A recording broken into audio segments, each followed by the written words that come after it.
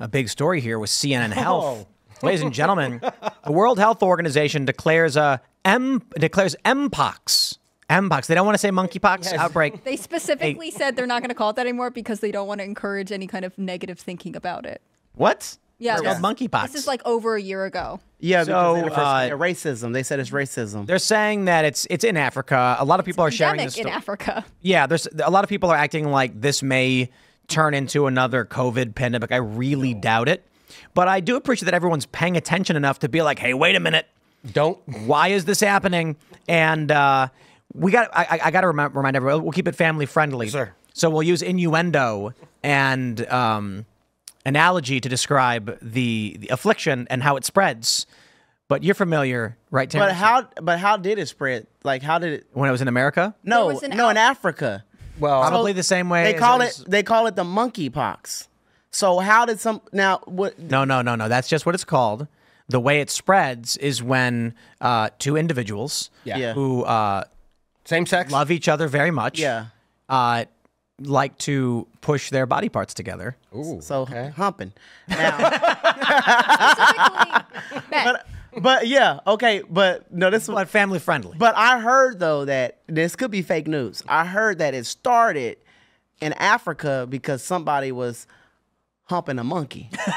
Isn't that how AIDS started? I don't know. I don't know how it spread in Africa. But the thing is, it went from it's endemic in parts of Africa, and then there was a big outbreak at a music festival in Spain, I think about 2 years ago. And then it started spreading through Europe and North America. And this is like, there have been fatalities from it in North America and like in America, and the news will not report on it. And then all of these cities had to set up like emergency funds because basically it's a form of smallpox. And so you can take a smallpox vaccine and like mitigate the consequences. But like this has been going on for a while, but it's this weird combination of like, they don't want to talk about it because it's not the correct demographic. They don't want to be critical of anyone's lifestyle. Right, yeah. But also, it's rapidly spreading among the community. So if you don't talk about it, you're actually putting people at risk. Exactly. Talk about it. Tell people to wrap up and don't, And it can spread, I believe, on like bed sheets and stuff. You have to be really careful, like if you live with someone who has it. But I need somebody to Google how it started, the origin of it. Did somebody, can you please Google, did someone hump a monkey? But also, the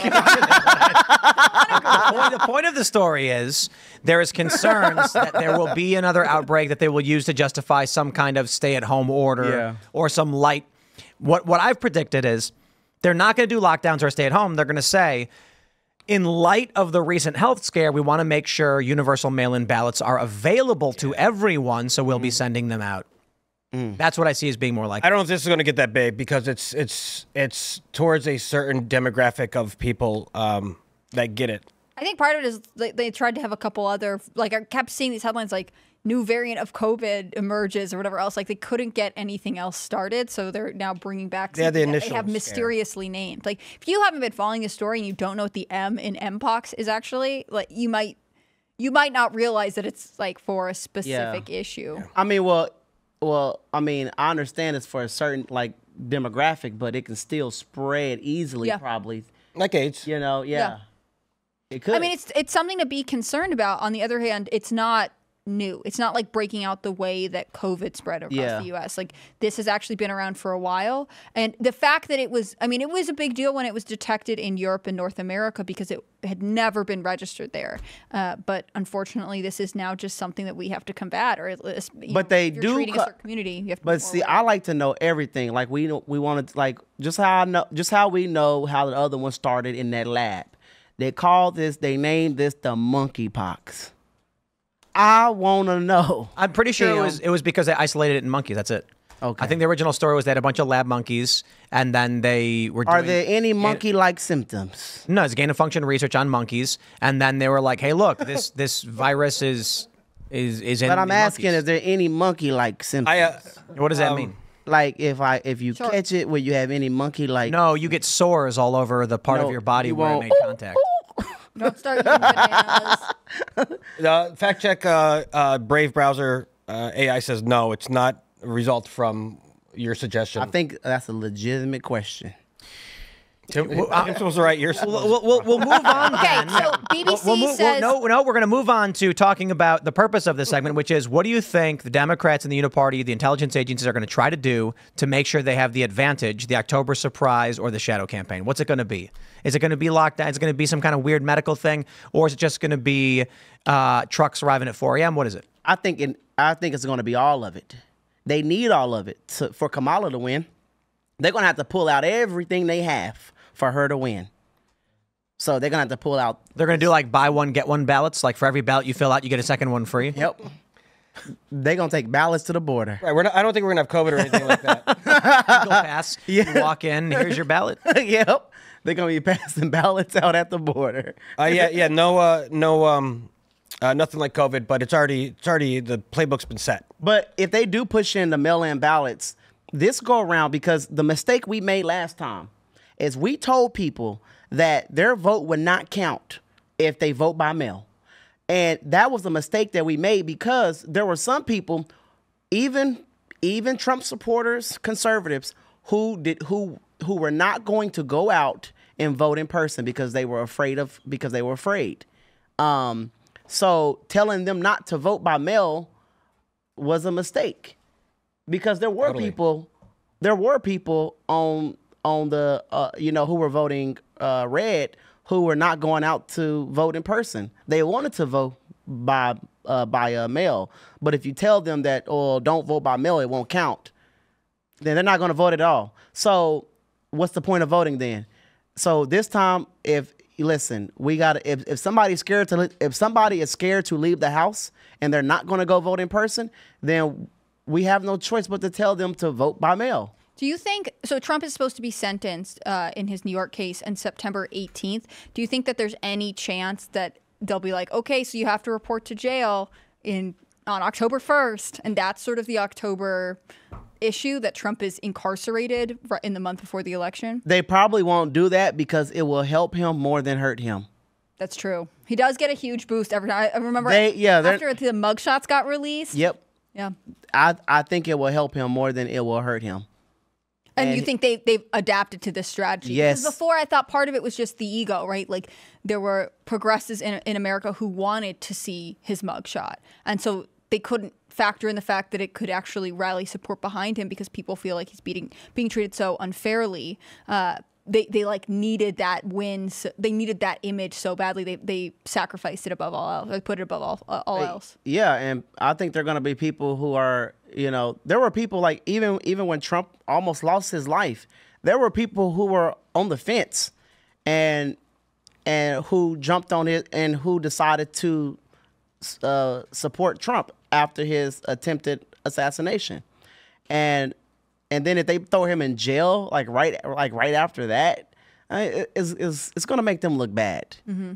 It's just, and you think it seems real shady to a lot of people. It does. It seems super shady. Yeah. So that's what I believe. What do you think's going to happen in October? Kamala's going to be president? Is there anything else? I think Kamala becomes president. I don't know. That's a good October surprise, but it's really hard to predict. I mean, we could say a million things, and then you know what we'll do is I'll just for the next 10 minutes make a series of random predictions, and then come October, I'll just cut out whichever one it was and then claim I was right, and be like, I predicted this. So I don't know, man. There's a lot of things. I mean, Trump getting sentenced. Who knows what they're going to try and pull off? Someone nearly killed Donald Trump a month ago. We have no idea where this is going, and I'm like, naively hoping that Donald Trump debates Kamala and then they go to the election. And then I'm hoping it is, to a certain degree, like whoever wins, things just keep trucking along. The worst case scenario is that someone loses their mind. But look at what Joe Biden said. Joe Biden said there will not be a peaceful transfer of power. He did say that. And people were misconstruing it as if he was saying he will obstruct Trump if Trump wins. What he was saying is that he says Trump will do it. But Jamie Raskin said there won't be a peaceful transfer of power. He's sitting at a meeting saying outright that they are going to do whatever they can. They're going to reject it. Yeah, they're going to reject it. Absolutely. They're going to reject it. And Kamala's counting the votes for her own election. Oh, yeah, that's right. She's the doing the electric. The electoral college. Yeah, she's the VP. Yeah. So she's going to be counting her own votes. This happened once in the past, I think I heard. And he went with the Hawaii and picked a Democrat. Yeah, it's the 1960 election, Hawaii. This is amazing because the Democrats have no arguments. The Hawaii certified, I think they certified first the Republican electors, because JFK was a Democrat.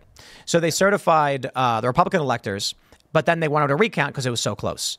But before they actually adjudicated it with the court or anything, alternate electors who were not supposed to be casting a vote cast their vote anyway, submitted it and said, we did not get the court's approval yet, but the recount confirmed we won, but it's not yet been confirmed and stamped and certified. But we want this anyway. And Nixon was like, okay. And everyone agrees, okay, we're good then. It didn't matter. Even if Nixon got him, it wasn't going to change the results of the election.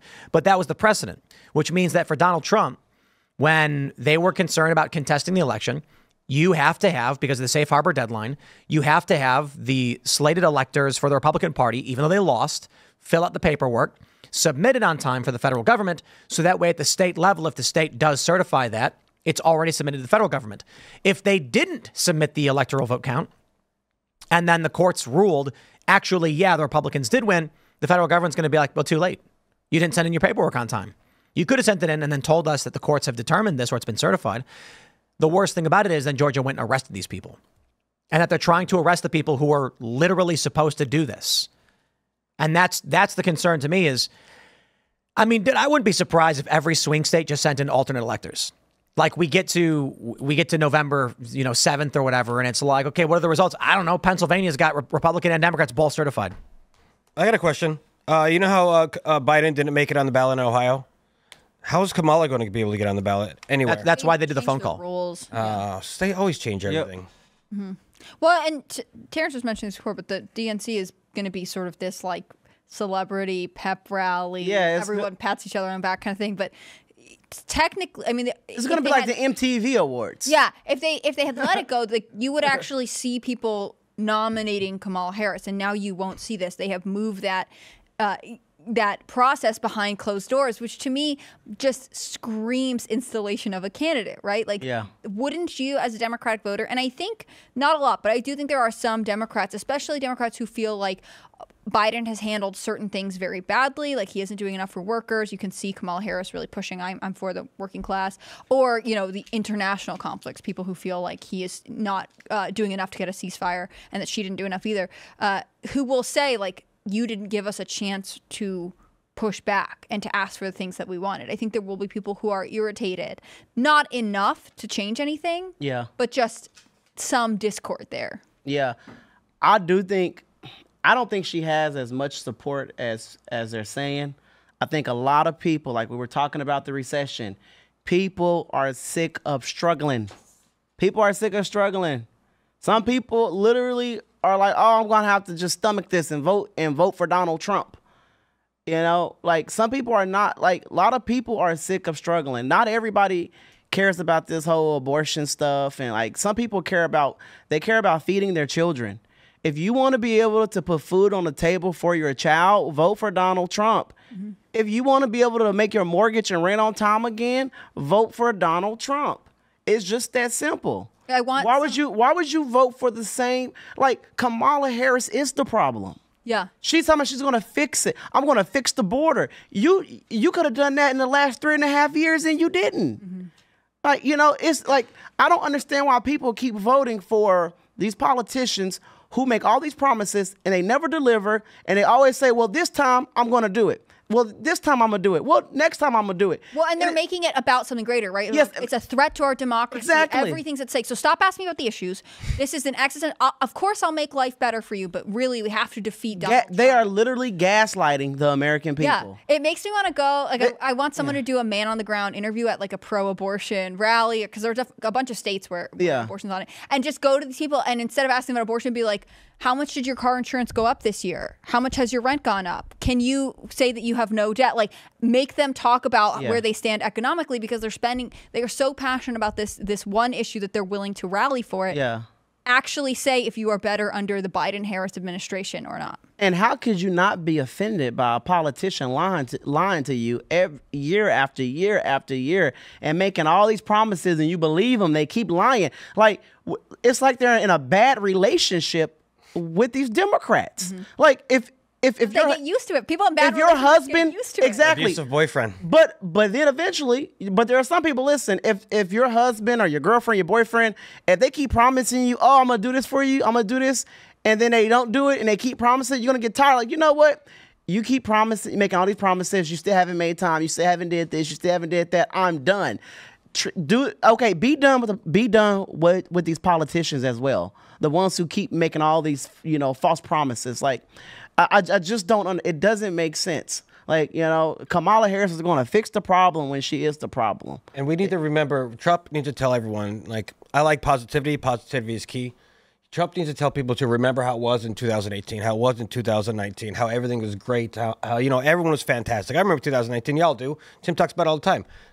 Before COVID, everything was beautiful until the pandemic. Thanks for checking out this clip from Timcast IRL. Make sure to watch the show live Monday through Friday at 8 p.m. Subscribe to this channel, and we will see you all there.